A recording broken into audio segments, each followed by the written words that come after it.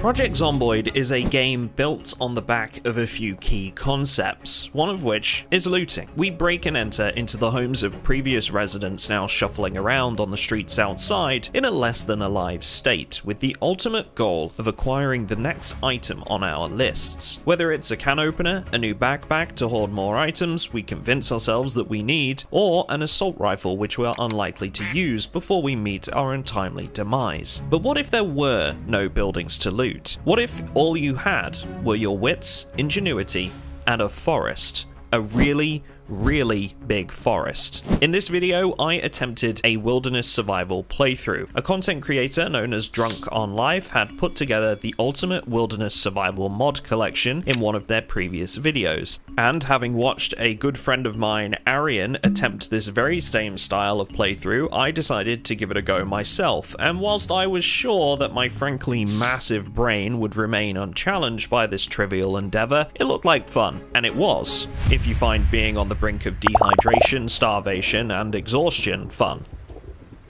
The rules were simple. Use the collection of wilderness survival mods and the previously mentioned gigantic brain to survive as long as possible. To make things interesting, however, I could not enter any buildings. I could use items that were crafted, foraged, looted from zombies, or looted from containers outside. But of course, in the middle of a forest, it would mostly be crafted or foraged. First order of business was to pick a character. For me, there was only one occupation to choose for this challenge: Park Ranger. This would give me the ability to craft a selection of traps to catch small animals, as well as a host of other bonuses in foraging, carpentry, and axe skills, all of which would be important. With a complete lack of any pharmaceuticals, I chose to take Herbalist so that I could create my own herbal remedies should I be injured along the way. Cat's Eyes for increased vision at night in an environment devoid of most light sources, and lastly, Fast Learner on account of the lack of books to learn from. As for negative traits, I took Slow Healer, Unlucky, Weak Stomach, Clumsy, Slow Reader, and Sunday Driver. This was the ultimate survivalist,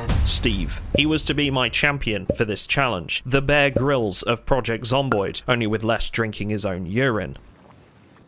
Dropped on a beach, I was immediately greeted by two of the locals, just as bitey here as they are in Kentucky, but after the standard cultural greeting, I was able to use their tattered rags to fashion some clothing that would give me some limited protection against the elements. I began foraging immediately, conscious that in order to survive, I would need tools, and to build those tools, I would need branches and stones. Axes, knives, spears, whatever it was going to be, I needed these two basic components. Whilst I was rewarded with a couple of mushrooms and some herbs, I'd forgotten shoes in my haste to progress, and I was soon punished for that negligence. To make shoes, I needed twine, so I took a moment to do my research in the crafting menu whilst I gave Steve his first bath. Now, the easiest way to make twine would be with a set of 2 twigs, which might have taken a while for me to find if it weren't for a lovingly wrapped gift from another local. These scissors were going to be a major lifeline, allowing me to cut up some ripped sheets into twine, and from there I was able to fashion some shoes. This whole wilderness thing wasn't so bad after all. I was making progress already.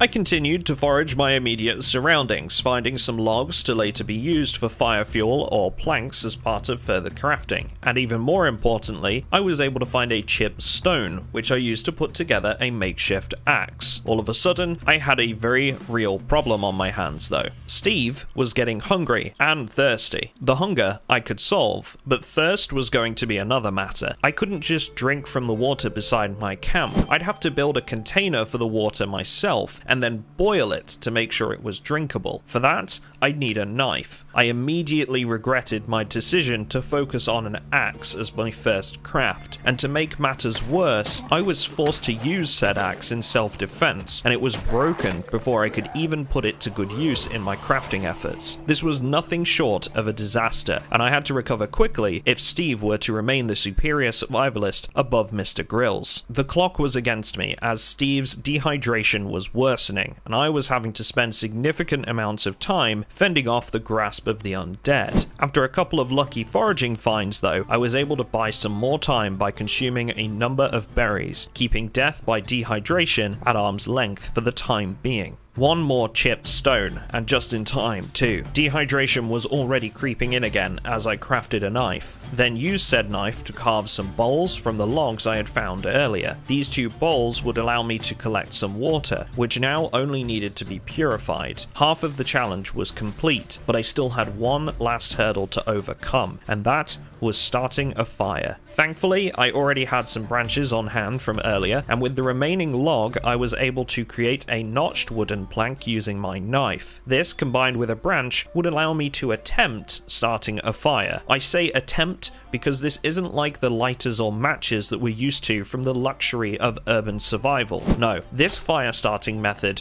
wasn't guaranteed to be successful and would break a branch every time I failed to start a fire. I had 3 branches, 3 attempts, and an ever-closing window in which I could be successful before Steve died of dehydration. Not 1, but 2 failed attempts at starting a fire. This was my last branch and last hope for survival. But thankfully, 3rd time was a charm, and I was able to take a moment whilst the water boiled to sit back and breathe a little for the first time since I started this challenge. Now, it's amazing how much we take for granted in Project Zomboid when it comes to survival. Sure, you can turn down loot settings and make things a lot more difficult for yourself in that way, but I'd never truly found myself at risk of starvation or dehydration right from the get-go in a regular playthrough. Even on the rarest loot settings, you'd find something to keep you going inside the first couple of hours. This was completely different. I wasn't just battling the undead, I was battling the elements, my surroundings, and the needs and desires of Steve. All of my crutches that I'd gotten so used to in vanilla Project Zomboid had been removed, and I almost buckled under the pressure with this near miss. Daylight was waning though, and as much as I loved listening to my own thoughts, I needed to use those last couple of hours well.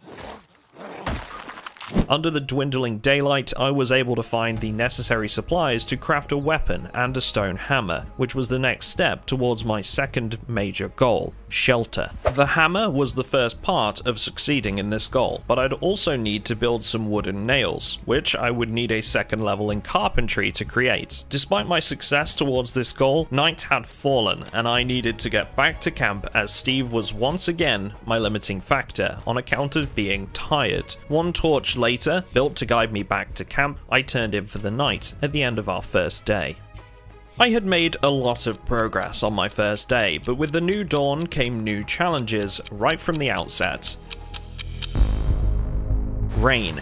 I had to hope that this was just a passing shower, because my makeshift sheet clothing wasn't going to protect me against harsher conditions, and I'd be at the risk of catching a cold. In standard Project Zomboid, this might be an inconvenience, but out here, it could be a death sentence. I needed shelter, and quickly, but for that, I'd need that 2nd level in carpentry. I spent most of the day foraging for supplies. I was able to craft a backpack for Steve so that he could carry more stuff, and craft a saw so that he could begin turning logs into planks for some carpentry experience.